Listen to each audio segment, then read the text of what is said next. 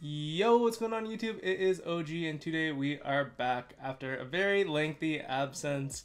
But one of my goals has been to reach Worlds. If you guys have been following the channel for a while, you should know that. And we finally managed to do it this year. So we're going to be covering the games at Worlds and we're going to be going through some of them today. So we're going to get into that in a second, but first off, I just want to give a shout out to today's sponsor. Alright guys, so today's sponsor is Rocket League Sideswipe. Sideswipe is the mobile version of the hit game Rocket League. It has fast-paced 1v1 or 2v2 gameplay.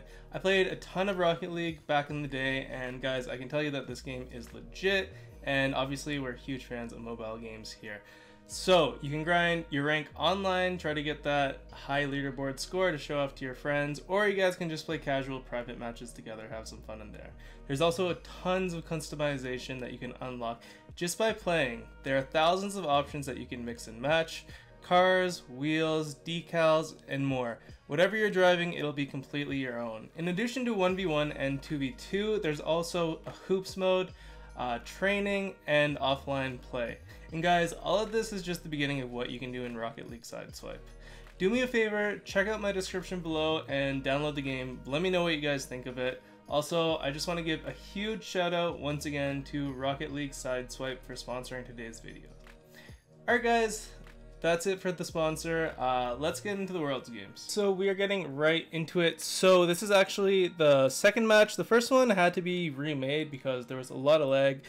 Zara couldn't move for a large portion of the game. Even this game, at one point you'll see I was lagging a lot and I'll just like start shooting randomly, but we had the lead, so I didn't want to call it out and get another redo. And yeah, you can see our comp is Buzz double thrower. So Buzz super meta at Worlds. It's a pretty pick or ban in my opinion, and a lot of teams did ban it, but we let Bobby just pop off on Buzz a little bit. So I'm going to be tossing that sprout wall over on the left side just to delay Scythe a little bit, and Scythe has to make the first move and we can just count on Bobby kind of outplaying him. I think me and Zar are keeping the Lola and Griff back.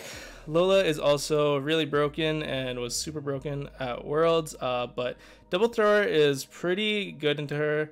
So you can see Bobby makes the first move there and he just manages to get both of them. I get Lola one shot and Bobby's just there to finish it off with the auto attack, and yeah, we're looking really good so far. So we did manage to secure the first and the second bot, but you can see we didn't do a ton of damage. Their defense is actually pretty decent. Griff and Lola have really high DPS, but I'm just gonna throw my wall out for Zara so he can just get as close as possible, get a few chip shots off, and I'm gonna pop my gadget just to get my wall back because we really want this last bot. We don't have enough to defend in my opinion, even though we have Sprout defense. If Lola gets super and Griff gets situated as well, I do get taken out there, but I did manage to trade with the Griff and get the Lola pretty low, but we do have the lead, which is really good. So at this point you only have to control like mid and right side and just pick up as many as you can.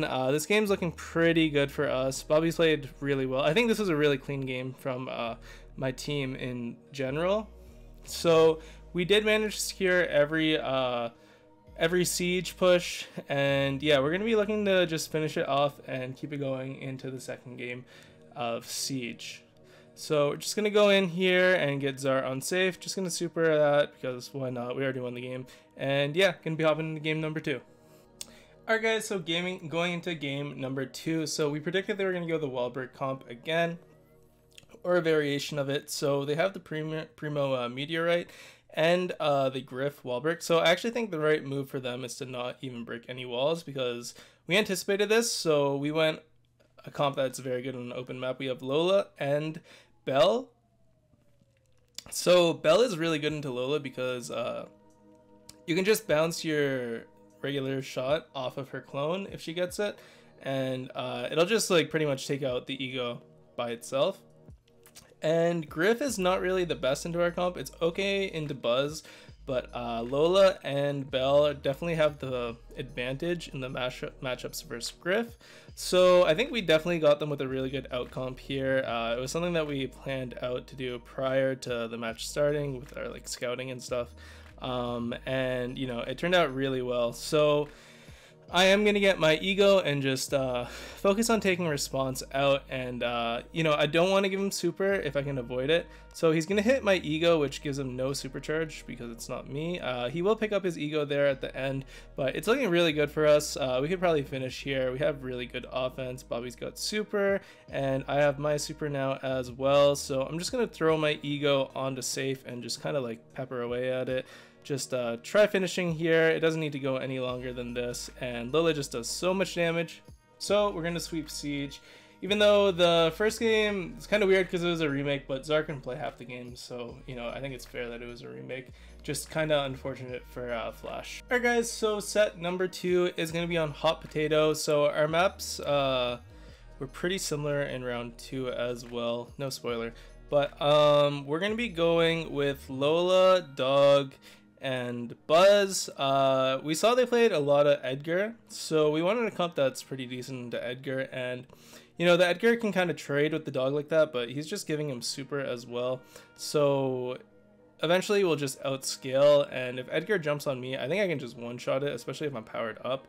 So Zara's going to do a really good job. I'm just going to pop my gadget and get some shots off on safe, get a nice early lead there as well. And I'm all powered up, so Bobby is going to go down, but it's looking like a really good start from us, honestly, because with their comp, I feel like they need to have a really good early start, get position with the Edgar, and just kind of like try snowballing from there. But we're kind of just hanging out. We have like Dog, and we're just going to outscale. So we just have to play it slow and steady and just kind of wait for our power-ups to come online.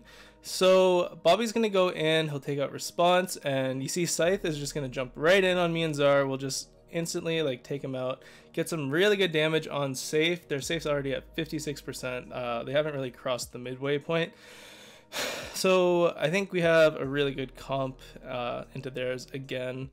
And we kind of knew they would go for an Edgar, like I said, so we picked something that we think could do pretty decent into it. So Bobby's gonna do a really good job going in there, take them all out. I should probably just kill Scythe there. That's kind of troll for me. But I think maybe I go down anyway, so I was just trying to get damage on the safe, but I definitely can kill Scythe there at least, so I probably should just like try killing him. But Zar's gonna get me all powered up again, and I'll take out Scythe when he goes in, I think. So as long as we don't let him just like free hit the safe at this point, we're in a pretty good spot. Bobby has super too. They don't really have a good way of dealing with it, so it's really dangerous for them. And yeah, Lola's gonna get her super, but Bobby's gonna be patient and just wait it out and take her out right away. And it's just the Byron alive at this point. Bobby's gonna take him out for good measures, and I think we just try finishing it. We probably can't, but pretty convincing win in my opinion. And yeah, we get the safe down to 9%, and that's gonna be game number 1 of Heist. Alright guys, so game number 2 of Heist. They went for the Barley, which I think is a pretty good adaptation from them. Once we get that wall broken open, it is going to be pretty good for us, and if Bobby can get on the Barley, it's also going to be really good too as well. So you can see Bobby going through for the Lola, kind of whiffs it, but that's okay. He just has to back off, and we can kind of cover him a little bit. So they're getting a pretty good start off this game, honestly. They're getting a lot of pressure, and Bobby missing the super was pretty unfortunate for us as well. But I will pick up my super there, and Zara does get his super as well, which is going to really open up the map. And it's kind of the same idea as last one, where we just kind of outscale them. So Bobby's going to go in on response, and Scythe is going to go in on Zara for whatever reason. That's a little troll there. And I'll take out response's ego.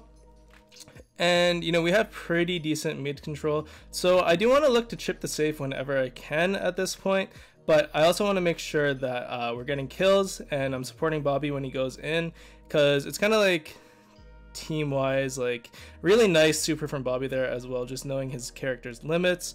And even though he's low HP, it just allows us to have like so much control on the map. So I just dropped my gadget there because I don't want to get buzz supered, so it kind of like it's a risk prevention, I guess. And Scythe is going to go in on Bobby. So the interaction there is Bobby goes in on their carry and we kill the carry. And then the Buzz should be looking to go in on me, in my opinion. But it goes in on Bobby, so then I can just kind of kill their Buzz as well and get some shots off on safe. So you'll see that again too. I think that's one misplay they were doing. Just focusing on Bobby too much when he's like, obviously he's a threat, but he's not the one that's going to do damage to the safe. So Zara gets taken out pretty low, but at this point they have to play into us, so I can just kind of like laser them when they're like trying to push up. Bobby's gonna get his super, and you'll just see one more time he goes in on their carry. Scythe finally does in my opinion the right play, goes for me, almost takes me out, but I think at that point it's just a little too late, and we're just gonna look to finish it. So I'll drop my ego, get as much damage as possible. Bobby's just gonna go like try getting star player or something, and we will take the high set. Alright guys, so now we are on to set number 3. It is layer cake in bounty, and yeah, so our first comp is going to be Max, Dog, and Jean. They also went with a Max Jean comp, but they have a Rosa instead, which I think is good too. It's more like just about who kind of can make the correct play, because I think it's like a lot of like micro interactions with comps like these.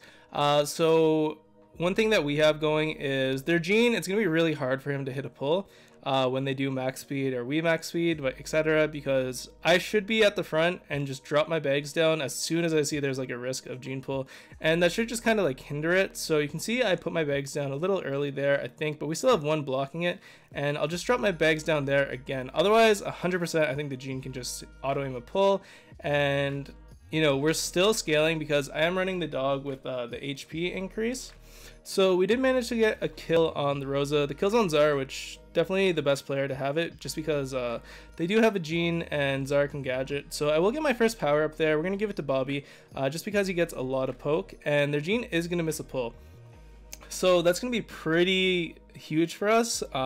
Gives us a lot more time to just kind of like scale, and yeah, their Jean's going to miss a pull, and it's going to give us a lot more time to scale. They're running out of time. There's 40 seconds left, and their Jean's not close to pull. So I'm saying just stand behind here. That way the Jean doesn't get pull, doesn't get any value. If they make a play, we'll see it coming, and Bobby can just pull. Just got to be careful because they will be sped up, but we can pull anyone on their team. Realistically, Bobby's going to miss the pull. A little unlucky, but yeah, we do have a ton of DPS because I got everyone powered up at this point, so I don't think their Jean's very close. If he is, I think I have one more bag, so we got to focus the Rosa here, and Zara's doing a really good job 1v2ing. Bobby hits a really nice pull there. Rosa will get super, but their Jean gets super as well, but we're all sped up, and you know, they're running out of time. We're all powered up, and yeah, we are going to take game number 1 of Bounty. Alright guys, game number 2 of Bounty. So I'm not really a huge fan of our comp. Honestly, our comp was supposed to be different. We just kind of changed last minute. So what like we were thinking of going was Buzz, Byron, Lola, because we thought they might go tanks. And I think that comp would honestly be a lot better. This comp's okay. It's just like the tick. It's not like if we have Buzz into double thrower and Rico, we just win, by the way. So I'll get a solo kill on the Rico there. I knew he was gonna push up, so I just kind of like anticipated it and cut him off. And you know, we're off to a really good start here as well. So we are gonna get pushed in, and unfortunately I do go down. Some nice shots from response there. You know, I was just out of position, I guess. I was just caught out, but we do have the lead still, and I'm gonna try doing what happened the first time where I just caught the Rico out, or like anyone, to be honest, because Zara should be able to like just not die mid, and response is gonna push him up. Bobby's in a losing matchup as well though. So I'm just kind of hoping someone comes to my side or just oversteps in mid, and I can just laser them and we'll all be able to pinch. So I see the Rico coming to my side, and I want to try catching him out again. He probably has some idea that I'm here, and unfortunately I do get hit there, and I'm in a really awkward spot, but I do manage to dodge the super and just kind of like wait it out a little bit, and we still have our lead here. So I do want to get my super if possible, and 25 seconds left. I'm calling out for some heals. Unfortunately, Zara does run into the tick head. I think she should just run away there, and it knocks him into a tick mine, and they will get the lead. So it's going to be really hard for us to do anything here because we're playing into double thrower, and I think I might manage to get a kill. Yeah, so I'll take out CZK, but I'll go down, and we all kind of just got wiped at the end. So not a huge fan of our comp. I think if we go Buzz, it's kind of free, but we will lose the first game. Alright guys, so game number 3, they are going to go back to a Max and Rosa comp, and you can see Zara, he just manages to get away. Response tried gadgeting early too for the blue star. The blue star is really nice to have in bounty, and I am playing Screeching solo Poco, so they're grouping up pretty nice for me, and we are going to get pinched. I do chain my super unfortunately, but it's not going to be enough. Bobby is going to be able to take out response though and hang on to his pull, so it's a good start for us. Honestly, we have to play aggro with this comp. Bobby's going to get sped up, hit a free pull on the Poco, and yeah, it's a really good start for us. We just have to be careful of the Rosa getting a flank because we don't really have the best way to deal with the Rosa. It's just kind of like all of us like poking her down before she gets in position, hitting her shot, etc. But yeah, she does have her supers, so we have to be careful of that. And we are gonna max speed and just kind of look for a pull, but the Rosa pops her super really early, so Bobby is able to knock her back, and I think he can just pull whoever here. Yeah, so he will pull the Rosa. It gets a good Poco heal, but it's not going to be enough. We do have the damage to take it out, and we're looking pretty healthy at the end of the play. And yeah, the Rosa got 0 value back on her super, so she definitely popped it too early, and you know, we are able to kind of just get away with that play. So I get them pretty low, just they're running into my shots, and I will get Screeching Solo off on their Rosa, take that out, and yeah, they have to get a really good flank or something right now in my opinion. So I think just like a flank with a nice Poco heal is their win con at this point. But you know, you can see me going on the Rosa. I'm just trying to like chip her down, like I said, before she gets in a really threatening position, because we don't want to get team wiped. We will lose if we get team wiped at this point. They have enough stars to catch us. If we do, I'll die. Bobby is going to pull the Rosa, and I'll take him out. And yeah, Screeching Solo is kind of broken, so we do manage to take them out there and win our first series at Worlds against Team Flash. Alright guys, so just once again, want to give a huge shout out to Rocket League Sideswipe for sponsoring this video. Definitely go check it out. I'll post the ad in my description, and I'll be doing another video on the game as well. I think it's a ton of fun, and you guys should definitely go check it out and download it ASAP. But yeah guys, I hope you enjoyed the games from Worlds. We're going to be going over the totem ones in the next video, and I think there's a lot to learn from that series. I don't think we played the best, but yeah, hope you guys enjoyed the videos, and I'll see you all soon. Peace.